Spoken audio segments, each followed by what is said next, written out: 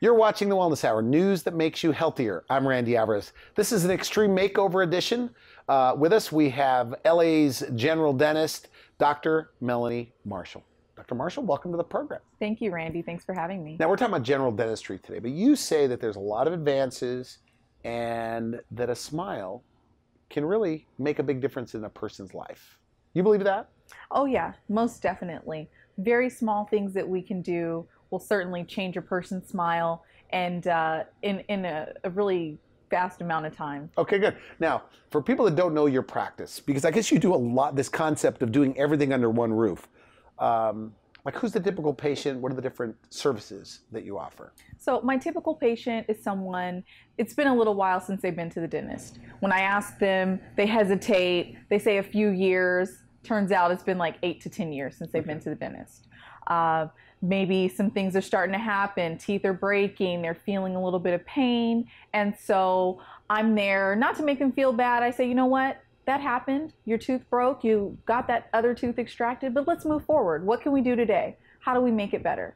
Some of the services that I provide, I do whitening. So for people, they drink a lot of coffee, you know, it's LA. Is whitening popular? Like the most popular? It's pretty popular. It's something small, right? That we can do pretty quickly. And so it's LA, a lot of people drinking coffee, tea, they got to stay up, it's fast kind of pace.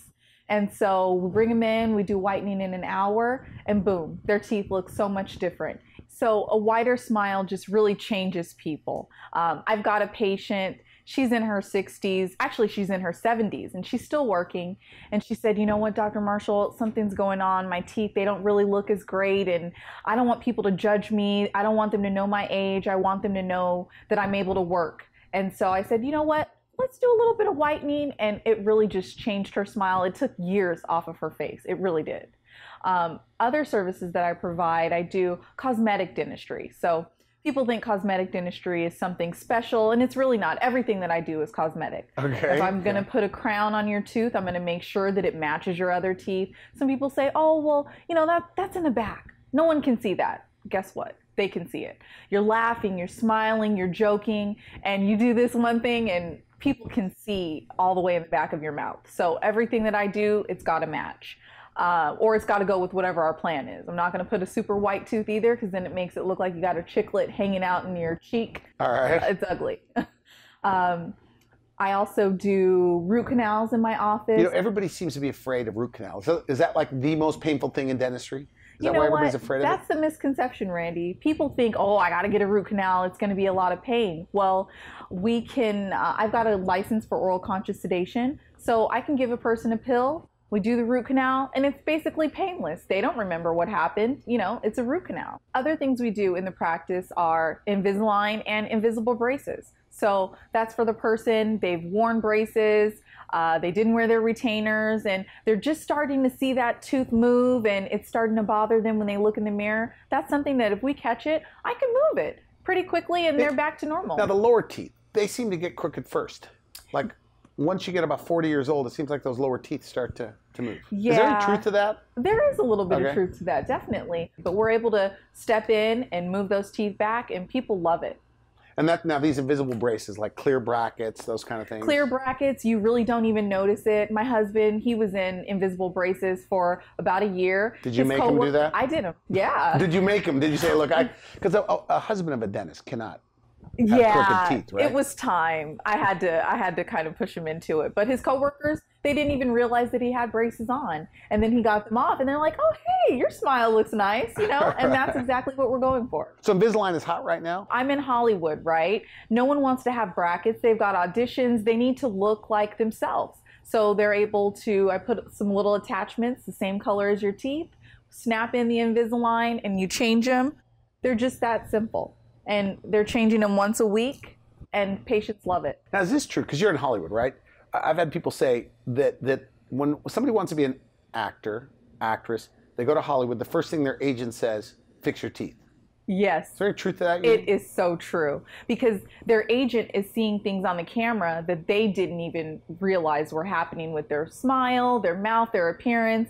And so their agent is just slowly tweaking things And of course, yeah, the teeth are the first thing that they want to do. And of course, we do a lot of contouring. And what I mean by that is if you've got a chip, why don't I just smooth it down a little bit? Sometimes people come in and they notice that when they smile, the two front teeth, like, why does this tooth looks longer than the other? Maybe I need to do a little bit of crown lengthening, kind of shape the gums in a way that makes the teeth appear the same length. Because, you know, not everyone's got money for a veneer, but they've got a little money for a little contouring. They have money for a little bonding. So that's what I try to do for my patients. Now, you know, I have an employee. She doesn't mind me bringing this up because I said I was going to, but she has a little bit of a gap in her front teeth. I didn't even notice it, but she says she doesn't smile because of it. She says it makes her look like a kid, like a young person. And I said, why don't you get it fixed? Yeah. And it's her fear of the dentist. That's something that we can do. It's such a small thing that we could change. I could put a little bit of bonding and close that space. Some people really like their gap. I had one patient, she said, well, you know, I like my gap, but maybe we could make it a little bit smaller. Sure, why not? Let's do it. It's just a matter of the patient telling me what they want, and then I can fix it. Is it tricky for you or technically demanding to get it right? It is a little bit. It's definitely more straightforward when we're doing porcelain veneers because that allows the lab to shape it exactly the way we want to. But I can do that in the office. I did it for a lady not too long ago and she loved it. Absolutely loved it. So you also do wisdom teeth? Yes, I do wisdom teeth frequently. Some people think that you can only go to an oral surgeon for wisdom teeth, but I've had additional training and I also do the oral conscious sedation. So it's a perfect thing for them to do in my office. And I might even be able to save them a few bucks because I charge less than the oral surgeon. I've had your aunt on the show. She is a dentist. We had her on the show talking about dental implants. Yes. When she told me about you, one of the things she referred to you as is like a super specialist. Yes. That you're able to do a lot of things. Elaborate, because this is like a new trend maybe in dentistry. I go to a lot of continuing education courses and I make sure that I have that knowledge. So whatever they need, I try to have the knowledge to do that. Of course, I still use my specialist if I need it, but my patients really don't want to go to someone different. Well, nobody likes going to the dentist. Yeah. I mean, look, you seem very nice, right? And people need to know, I'm trying to not to side with you. I'm just asking the questions. But do you still hear it? Like, no offense? Every day. Really? Every day. What do they say? Like, well, you seem really nice from your pictures, but I don't like the dentist. I never have. I just get so nervous. I just get so anxious. And I tell them, maybe you need to be sedated. You know, let's consider that. And you don't have a funny comeback after all these years? You know what? No offense, I don't. Doctor. You know? I haven't. I think what I'm most excited about is replacing missing teeth with implants. That's the best thing that we can do. That's the standard of care nowadays. Before, we used to do bridges, and nothing against bridges, we still do them. But in order to do a bridge, I have to basically whittle down the tooth in front and the tooth in back. So if you're just missing one tooth, right, you have to carve down the two teeth on the side, exactly, in order to put a bridge. And so what better way to preserve your other teeth than to just put the implant in the missing space? And I use small diameter mini dental implants to do that. So we place the mini implant in, we allow a little bit of healing time, and then we put our crown on. And then you get to save those other teeth. And the other thing about mini implants is that they're a permanent replacement for that tooth. And they cost about half the price of the conventional implants. And that's another reason why my patients have really gravitated towards them. Now, what about bridges? I mean, what costs more, a bridge or, you know, if you're missing one tooth, a bridge or the mini implant? Normally the mini implant, you end up coming out paying less with a mini dental implant and a crown than you do with a bridge. Then why doesn't everybody do it? I mean, because logically it makes sense. Get your tooth back. I think people are scared. You know, they have told themselves that they can't get an implant. Maybe a dentist has told them you don't have enough bone for an implant. They think it's going to be too expensive. I can't afford that. But when they get in there, I'm able to see, oh, you have plenty of bone. Instead of adding a bone graft onto their bone, letting them heal for 6 to 9 months, why not place an implant that's the size of their bone instead of having to add on? Now, you're a dentist, so you probably think that the smile is the most important thing, or one of the most important things. Certainly one of the most important. Let me hear your opinion. You know, it shows people who you are. It's what you present to the world. And I can't tell you how many patients I meet them in the chair, they're sitting there, they've got their mouth closed, arms crossed.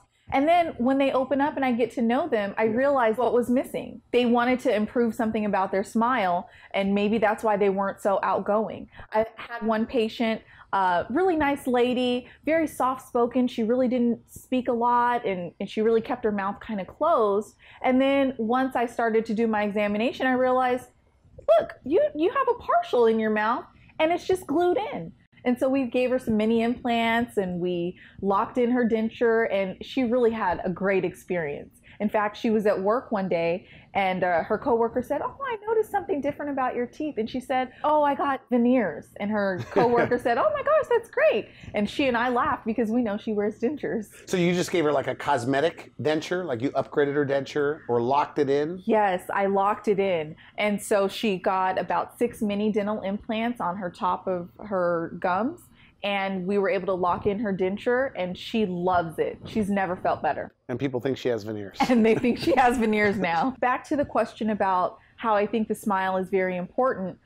When you go to an interview, you want to be able to smile. I mean, who are they going to hire? The person that's sitting there, they're not smiling, or someone who seems outgoing. Yeah. They're giving it their best smile. Their teeth are nice and bright and white. You know, people really do judge you when you have bad teeth. Do you see changes in their personality when you fix their smile? Certainly, yes. They really come out of their shell. They start talking. That lady I was telling you about, she's chatting so much, I got to get her out of the office because I'm like, we got to go. So also, when you want to make someone look like they don't have any money, you know, we're in Hollywood, right? Yeah, the movies do this. In the movies, right, they'll take out someone's tooth. Well, what if you're just a normal everyday person and you're walking around without a tooth? We need to help you. Are there a lot of people like that? Oh, definitely. And they just don't smile. They don't smile. They really don't. They speak really low. I even have some male patients, they grow their mustache really long so that it covers their teeth. Like the walrus. Exactly. So then no one really notices, and they just hope to kind of just go with the flow, and they hope no one really picks up on it. My question is, how do people know what their teeth are going to look like when it's all done? Like, how do you design the teeth? Usually what we do is we'll do a mock-up. We'll have the lab do a mock of exactly the shape, the size, and they even make them white so that the person can see. Because there's a lot of people out there and they're walking out there with these bright white veneers. They don't look very natural. Some people have them so long that they can't speak anymore. Their sounds are not. Because I see these big teeth. Is that because what the patient asked for, or is that in the hands of the dentist, in your opinion? I think the patient might have asked for that, but what I try to do is really encourage my patients to look at magazines, look at other people's teeth, and then we're going to choose a tooth size that's right for your face and it's right for your smile. Because another thing is, you don't want to have teeth that are so big that when you smile, all I see is your 4 front teeth. We need to make sure that everything shows and that it looks really nice and natural. Now, we talked on the phone, and one of the things you said that when you fix somebody's smile, right, and it could be something small, that they start taking selfies and posting them on Instagram or Facebook. Definitely. They do that so much. I mean, they really can't get out of the mirror. Even when they're sitting in the chair and I do the final reveal and here's a mirror, they can't get enough of themselves. And actually, when I'm on Facebook and Instagram and Snapchat and I see people and they're not smiling, I start looking at more of their pictures and I'm wondering, when are they going to smile? Maybe there's something wrong with their teeth. And then I look and I'm like, oh, that's just something really small that I could have fixed, and then they can smile. You know, you can only do a pouty face for so many profile pictures before it gets boring. Since we've talked, I'm noticing certain people never smile. They smile with their mouth closed. Yeah. So now I'm thinking they're probably hiding something. They probably are hiding something. And if they would just come in and say what it is that they don't like about their smile, we could fix it. And, you know, they're at home obsessing over a small space, or my tooth is out, it's tilted a little bit, or my canine, it sits up here. If you come to the dentist, I can fix it. I'm like a fixer. And it could be affordable. I mean, it definitely can be affordable. This program right here is going to hit 26 million people.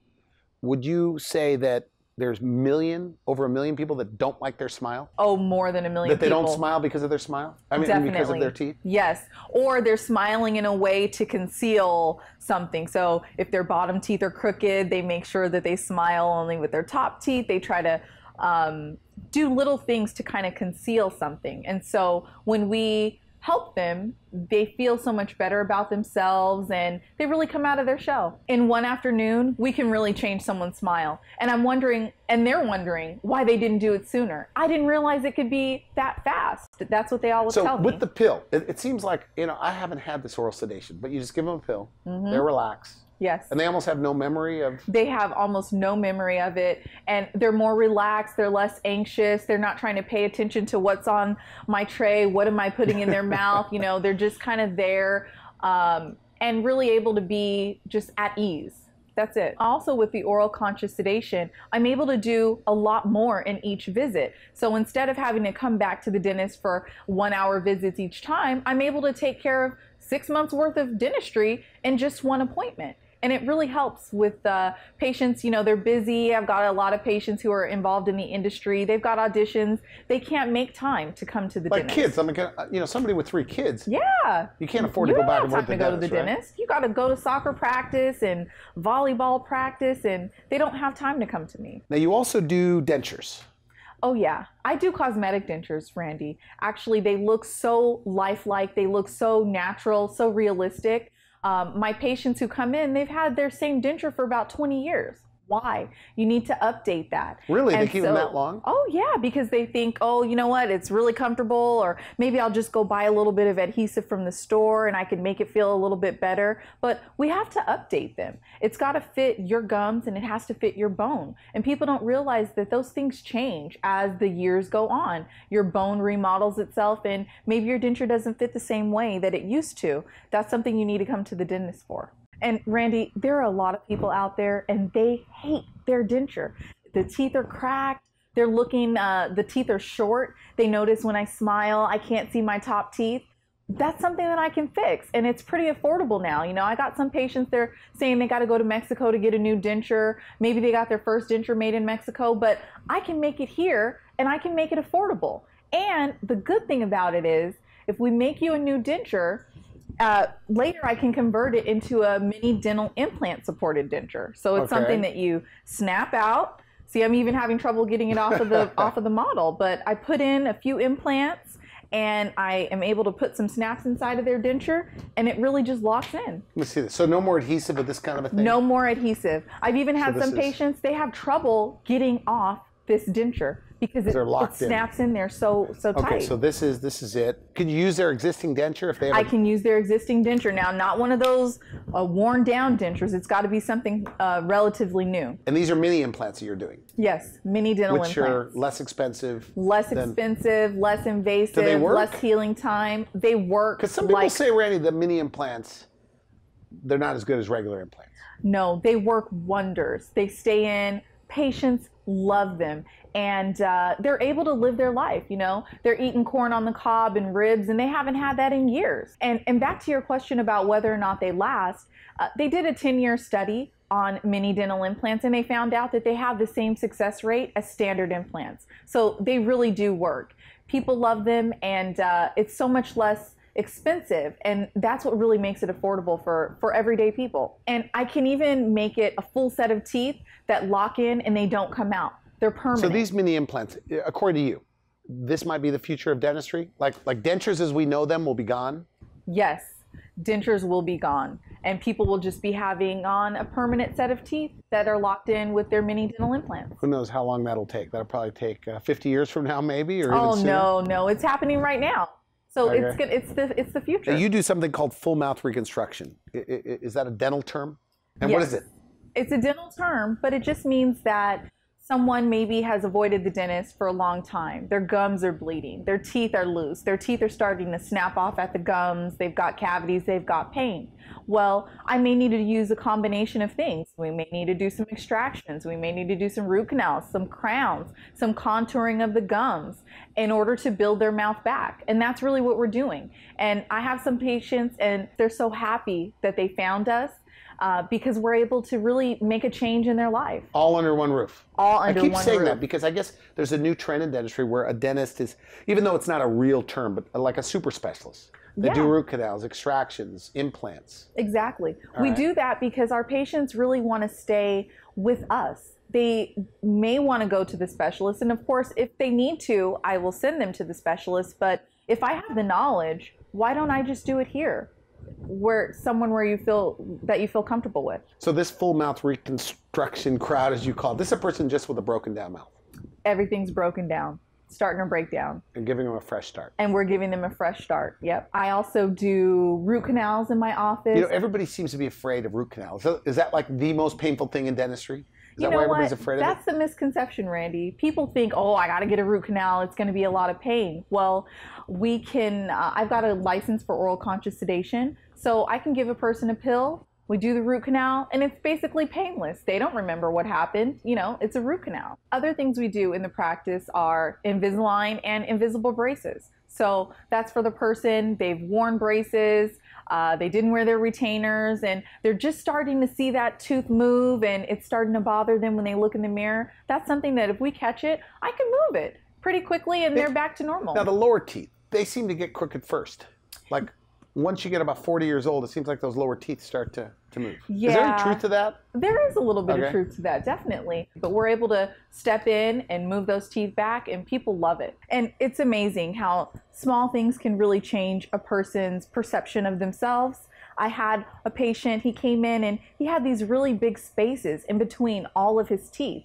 And he said for years he asked his dad, you know, please let me get braces. I really want to close my spaces. And his dad said no. So he comes to me, the patient's in his 30s now, and he's like, I'm ready for braces. I want to close these spaces. And when we close the spaces, and I showed him the after, you know, we're looking in the photo, in the pictures, and he was just so excited because he said, I don't know why I didn't do this sooner. Why didn't I close these spaces? And when he looks at his old pictures, he's just wondering, oh my goodness, it was terrible. He thinks it looks so bad. So this is a guy that never smiled before. Not really. He didn't smile very big because he didn't want people to see those big spaces in between his teeth. So we were able to close the spaces. Now he looks like he's got perfect straight teeth. This is just a lesson in life. If you don't like something about yourself, you fix it. Because after a while, these things, they really hold you back. I also have a cousin, and she came to me. She said, you know, I don't like these spaces in my teeth, and also my teeth are starting to look a little bit yellow. And we started Invisalign. And then she was able to whiten her teeth during the Invisalign. And that really that helped her. You do your own wisdom teeth.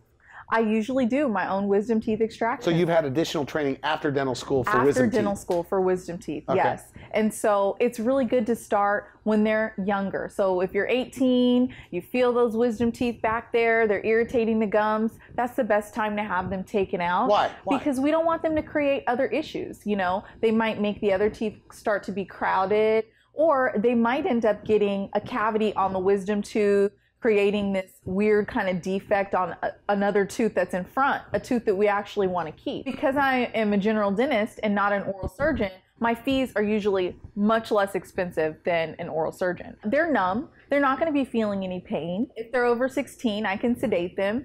And patients really, they have a good experience. You know, I guess, and we're short on time, but dentistry or dental work can be expensive.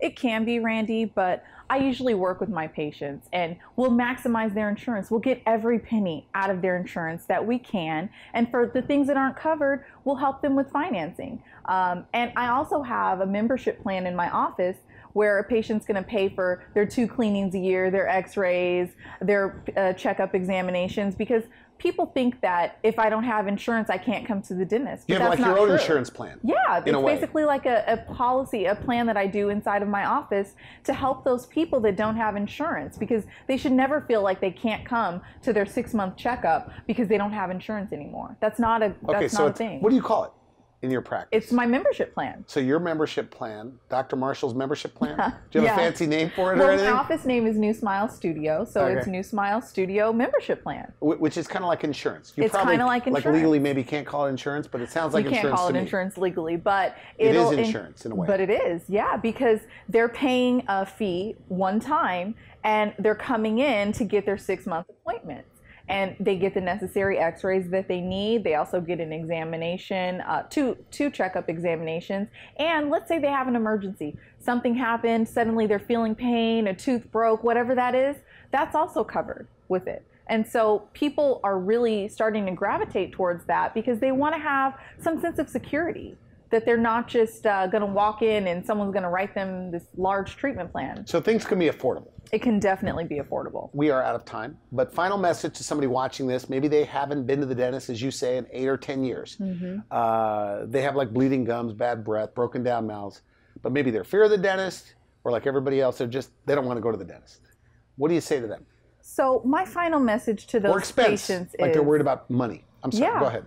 My final message is, don't let your fear of the dentist hold you back. At least come in, let's do an examination, let's get a plan. Because we could start with something small. Maybe that's starting with the cleaning. Or maybe you need to get a lot of things done at once, and I can give you a pill, you'll be sedated, and it'll move a lot faster. The process will move a lot faster for you. I don't like to harp on the past. So, you know, what's done is done.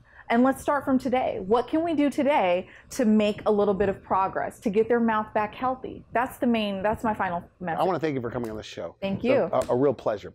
You've been watching The Wellness Hour. I'm Randy Alvarez for now. I wish you good health. Thanks for watching The Wellness Hour, the leader in medical news with your host, Randy Alvarez, the authority on health issues.